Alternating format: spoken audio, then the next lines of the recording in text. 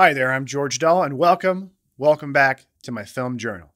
Today we're talking about a guy named Frederick Knott, who wrote a trio of murder mystery / crime plays in the 1950s and 60s, two of which were adapted into feature films, one of them by the master, and it became a staple of his oeuvre. Hitchcock's Dial M for Murder, starring Grace Kelly and Ray Milland. Solid flick. 1967, Terrence Young, hot off a run on the Bond films, directing Dr. No and From Russia with Love. He's a hot property. He directs the high-profile script of Wait Until Dark with Audrey Hepburn, Richard Crena, and Alan Arkin.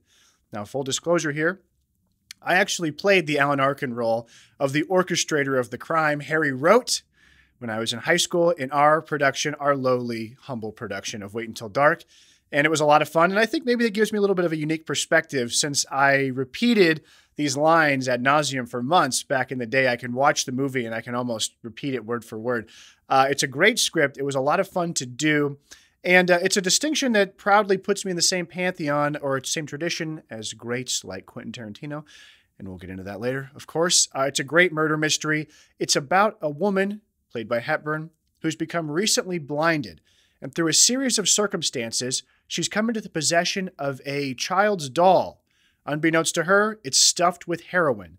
And three crooks scheme, playing the roles of a police officer, a long-lost friend of her husband's, etc., to try to swindle the doll out of her possession.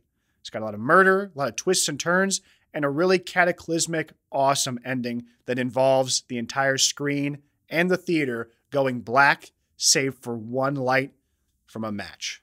It's a really terrific movie. Great play as well if you ever get a chance to see it. Let's get right into it. Wait Until Dark from 1967.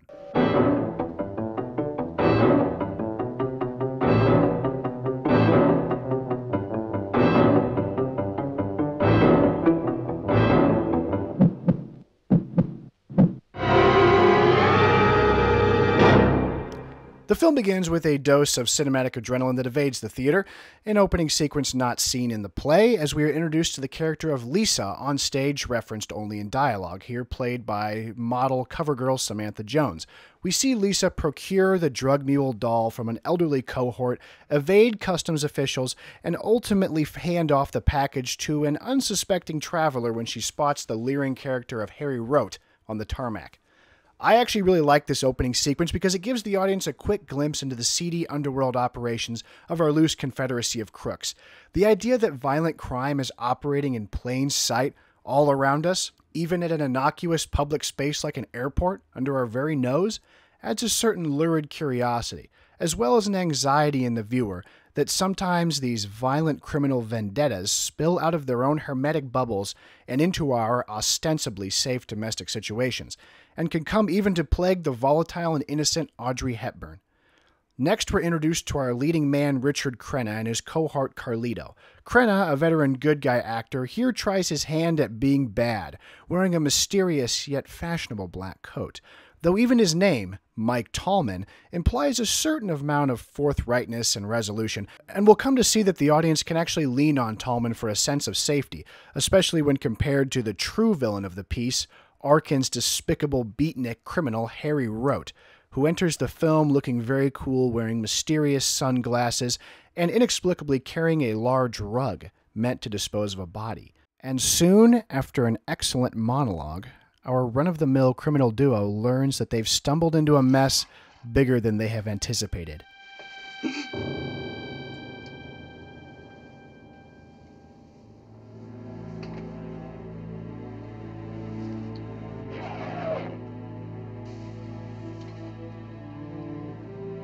As they have been effectively blackmailed into helping the sinister Rote, their fingerprints, left so wantonly earlier, now tying them to a crime scene. Haven't you forgotten something? We just earned the money. I mean fingerprints. You just signed your names all over this place. And inextricably into Rote's scheme. His scheme? To hoodwink a blind woman into giving them access to a small black safe, where Rote, having searched the entire apartment, believes the heroin doll to be hidden. Thus begins an elaborate ruse involving many disguises and scenarios to play out for the benefit of the blind Hepburn. Rote plays the role of a jilted husband, Carlito as a police officer, and Mike as a long-lost friend of her husband's from the war. Are these Sam's, these pictures? Yes. I thought so. Hey, here's one of me. I sure have put on a few pounds since those days. All designed to undermine Hepburn's faith in her husband, the man who was handed the doll in the opening scene. You said that Sam brought a doll back from Canada. You said it's the same doll that Rote described. You went right down the line and told me that it proved that Sam and Mrs. Rote were connected. And now Mrs. Rote's dead, murdered right next door. Maybe I was wrong. It doesn't matter. If you thought that way, the police will think that way. Without the doll, it's just a lot of ranting and raving from those crazy Rotes. But with the doll, the police have a case involving Sam. Right. Do you understand that? But unbeknownst to Rote, Hepburn's obnoxious upstairs neighbor Gloria actually has had the doll the entire time. I suppose that the big cynical question that one could pose when watching this film is, hey, if you think that the doll is in the safe, why doesn't Harry Rote just come in with a gun, hold Audrey Hepburn at gunpoint, and force her to open it? Why the gigantic theatrical charade? Well, I would say to you, where is the fun in that? It's a lot to keep track of and a lot to explain, and I'm not going to waste time here explaining every intricacy of the plot. You'll have to see it for yourself. But believe me when I say that Knott's steel trap writing keeps it all on track, and Hepburn's performance really sells it. You had it. I was only borrowing. Gloria, quick, we've got to hide it. Where is it? Give it to me. The film was produced by Hepburn's then-husband, Mel Ferreira, who had starred with her in War and Peace, as he desired to find a role for his wife that really demonstrated her acting chops, and we can see that Wait Until Dark is a natural extension of her performance and her desperation in Charade. Playing a blind woman under constant duress, the focus on her character and her struggle to win her freedom from being a pawn in this sick game is something that really sets this movie apart from and is a big improvement over Dial M for Murder, Knott's other play, which can easily be viewed as a companion piece to this one, in which an unsuspecting woman played by Grace Kelly is targeted for murder by her jealous husband, Ray Milland. The big difference between Dial M for Murder and Wait Until Dark is in Wait Until Dark, we actually feel sympathy for the victimized character. Whereas Grace Kelly, I hate to say that she's not sympathetic, but like she's not really even in the film. She's just sort of like this victimized character. Now, that's not to say that in Dial M for Murder we want to see Grace Kelly die. Of course not. That would be terrible. But as we tend to do in films, the person you spend the most time with, the person who's making moves, who's got plans, who has a forward-moving objective, that being the murdering husband, Ray Milland, you tend to sympathize and root for. Now, maybe that's more of an indictment of my own thinking than of the screenplay, but look, you want to see Ray Milland. Shit, he's worked so hard. He's planned. When he's on the phone and he's waiting to hear and he's looking at his watch and he's like, when's it going to go off? When's it going to go off? The suspense really and perversely, and I think maybe Hitchcock knew this, does not come from your wanting Grace Kelly to survive. It's from your wanting to see his ingenious plan get pulled off. Now, however, in Wait Until Dark, I think Knott maybe recognized this issue, and so therefore he gives Audrey Hepburn's character a disability. She's become recently blind. She's working to try to survive and adapt to this new lifestyle. She's alone, she's vulnerable, and throughout this movie, she self-actualizes, and she proves to herself that she can be the world's greatest blind woman. Do I have to be the world's champion blind lady? Yes. By surviving, by defeating Harry Rote. And we really are on her side. There's really no perversity here to where you're like, I hope the villains pull off their plan. You don't want them to. But I'd say the most engaging aspect of the production, and an element that stands out, especially on stage, are the sort of play within a play scenarios that make up the framework of this story. This is an effective narrative device that Quentin Tarantino has used to great effect in much of his work, as characters often play roles in an orchestrated scheme in order to usually get information from other characters.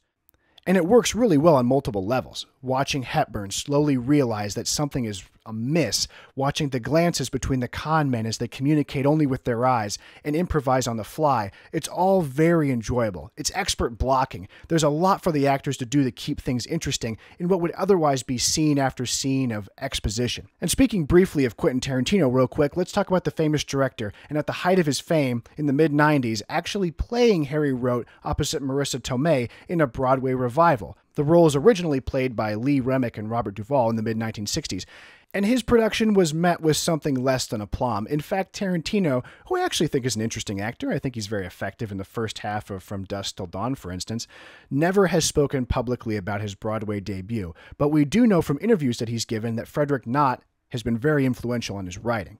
The climax is kicked off very effectively with a really sudden and shocking demarcation point, as Richard Crena, who I said before was one of the only characters we can really lean on for a sense of stability, as he is murdered viciously by Rote. It's a real shock, and I remember during the play, that was a moment in which everything sort of shifts and the audience gets ready for something really different and really scary. Finally, the film ends with dueling performances of intensity and desperation between Hepburn and Arkin as they negotiate the high ground between the two. It's very intense. It's the climax that most people remember and take with them out of the theater. And it's also a really jarring but effective departure from the more formalistic tete-a-tete between the characters in the first and second act.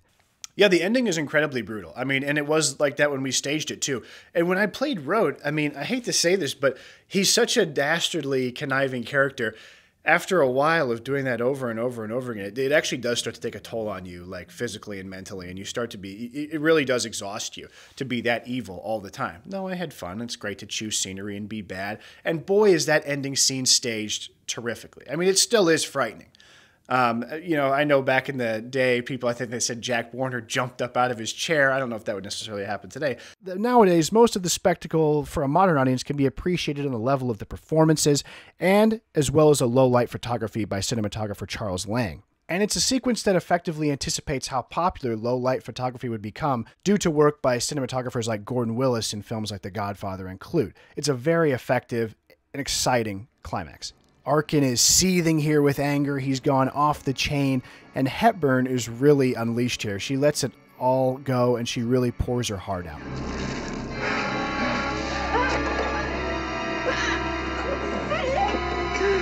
Where is it? Where is it?